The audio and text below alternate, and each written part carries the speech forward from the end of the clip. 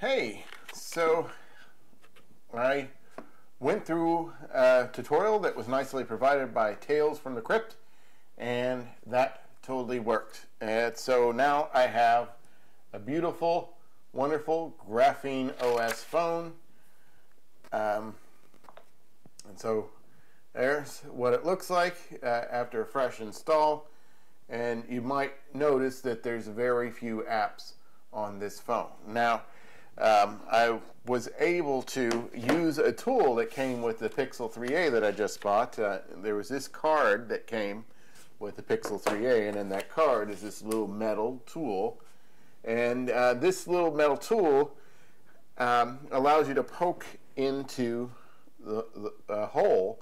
Now, my old phone, on the very top, you can see where there is a little hole, and it's around this this kind of thing, this thing sitting there. So if I push really hard into this, I get that out. And what I found was right here was the SIM card, and the SIM card has a corner missing. And so on the new phone, the Pixel 3a, on the side there is pretty much the same thing. Let's see, where is it? It's right here, and so you can see it right there. Okay, and uses the same tool, and the thing that came out was a little bit smaller, and I just put the SIM card there, put it in the right orientation with that corner missing, and now my phone works. And you might have heard my new phone make a noise just a little bit earlier, and that was actually me receiving a text, so it works. Yay. Look, a little dot next to the message thing. Now, one thing you want to keep in mind is that you notice how there's very few apps on here. And so, and that's just one thing about this GrapheneOS. On a fresh install of GrapheneOS, there's very few apps. And so in the next few days, what I expect to do is get F-droid installed, and also a open source version of kind of Google Play Store. Now, F-droid is kind of, it allows you to download open source apps, and so they should be well suited for a phone like this that's running the Graphene operating system. But in Google Play, there's a version of Google Play that I'm going to put on here. It's like Aurora Market or something, and when I do that, there's some difficulties I expect. One difficulty is I don't expect that I'll be able to install apps that require a fee, because I'm not quite sure how to pay Google without Google. And I also think that after I install an app, there might be a little bit of problems with that, because there are no Google Play services. So if the app is using a Google push notification, that won't go through on this phone. So anyway, but I just got a notification for a text, so that works. And so there's going to be some setting up I need to do on my new phone. So expect to see a post about this on my blog, and what I'm going to do is put a post up with the Tales from the Crypt tutorial that that worked so well. It worked so well, I don't think there's any reason to make a new tutorial.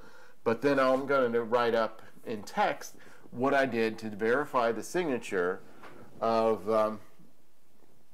this GrapheneOS file that you download right from Graphene's website.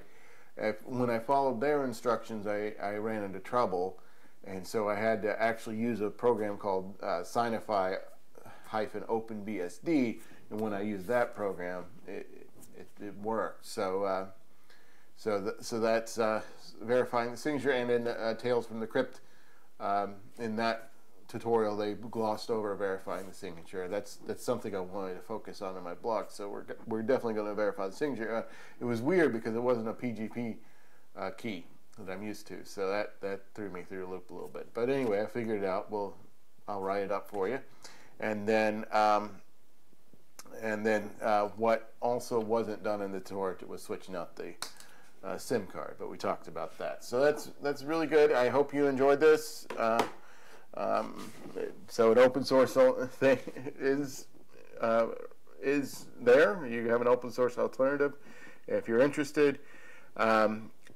I think this phone, my understanding is it's pretty private in the sense that if I take a picture, then that picture's mine.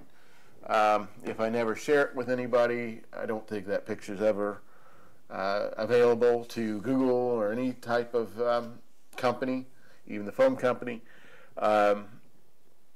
Now, anything you share off of this device most likely is going to be up for grabs. I mean, every phone call you make, every SMS message you send will be monitored by the phone company, and they can keep those, and they keep them there.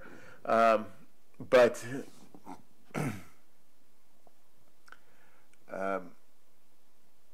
what the good part is that you can get third-party apps that might do end-to-end encryption, and if you do that, then you can have private conversations. You can send information between devices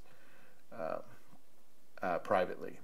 So anyway, so GrapheneOS, it's here. It works. You got to be careful not to brick your phone, but as long as you follow the directions, I mean, sometimes things happen that people don't understand why, but I followed the directions and they worked. So, so there you go. Thank you.